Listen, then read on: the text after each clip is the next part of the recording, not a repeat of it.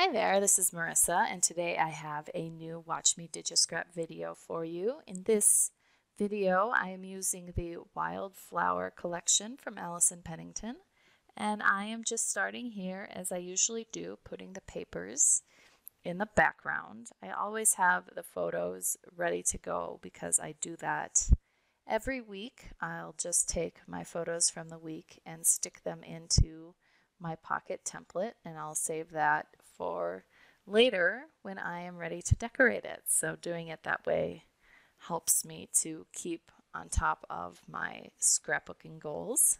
And I've been doing this for 5 years now, I think, so the system works quite well for me, keeping up to date with things. I really enjoy having the finished product when it's all done at the end of the year.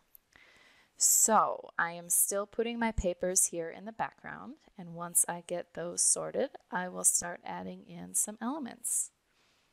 Thanks so much for watching this video. If you enjoyed it, please give me a thumbs up, and if you'd like to see more, please subscribe to my channel. Have a great day.